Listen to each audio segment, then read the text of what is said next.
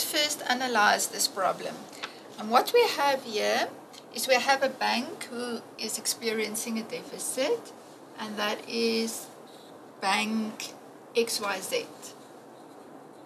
Bank XYZ is a deficit unit. And then we have Bank B,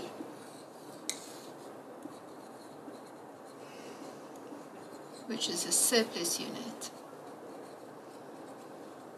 Okay, and Bank XYZ is going to sell bonds with a nominal value. So let's draw the bonds here. It's bonds, and these bonds have a nominal value of 4 million rand.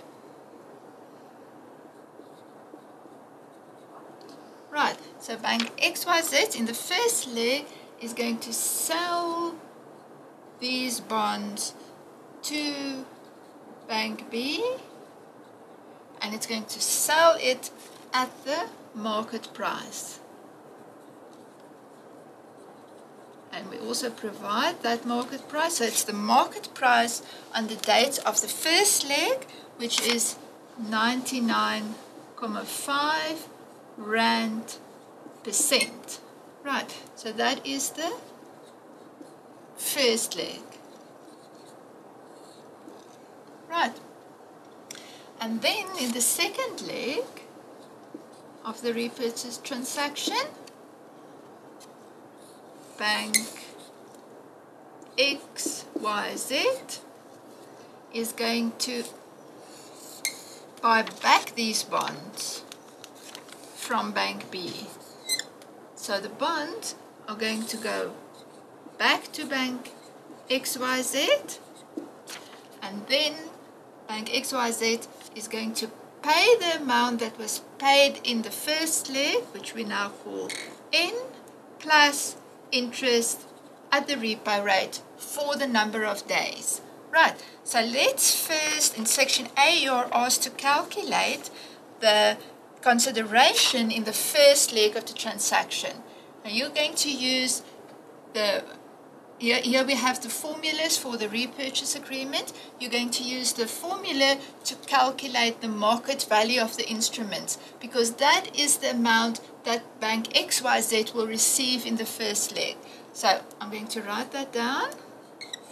The market value of the instruments, which in this case are the bonds,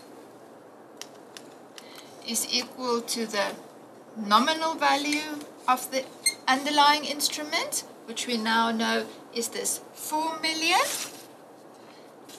times the all-in price of the instrument, which was written down there, 99.5 Rand percent.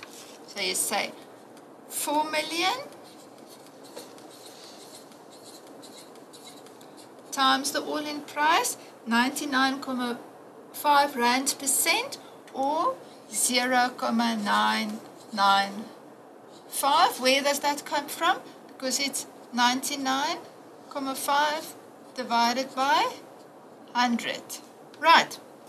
So if you do that calculation using your calculator, you're going to get to an amount of 3,980,000 Rand.